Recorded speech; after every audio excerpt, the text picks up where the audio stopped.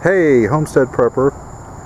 This is going to be part one. I'm going to show you guys my homemade bogie trailer. I have a very heavy weight to move a short distance. I want to do it economically. One way I can do it economically is use these mobile home axles.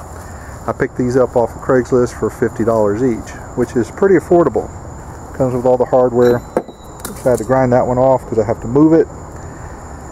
These axles, they say, are rated somewhere, these are 3 inches. This is a 3-inch axle, as are they all, are rated somewhere between 3,000, 5,000, 6,000 pounds. There seems to be a lot of information on the internet. None of it's consistent.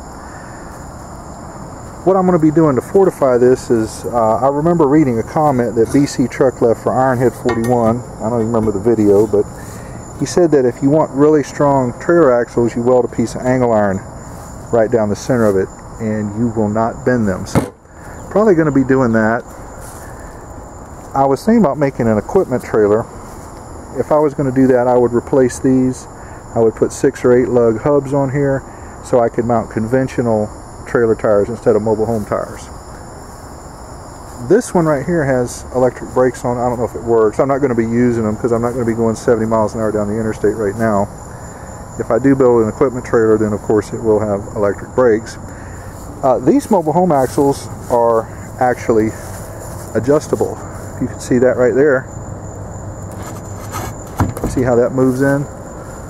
So that's why I cut this piece down here. I need these exactly 8 feet to center. The center axle is right on the money. This one over here, I've had some trouble trying to pull it apart. So I'm using a little motivational tool here. I got a wood spacer. I moved it out probably about I guess about that far. Let's see if we can move it out a little bit more.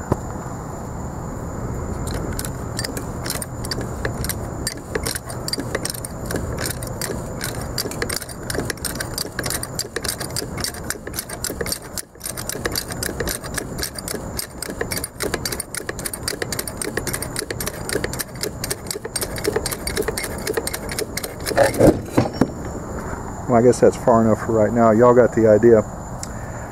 Okay, well, if y'all have any questions or if there's anything you can add to this, it would be greatly appreciated. Like I said, this is part 1. Part 2, I hope to be a little farther along. This is the Homestead Prepper out.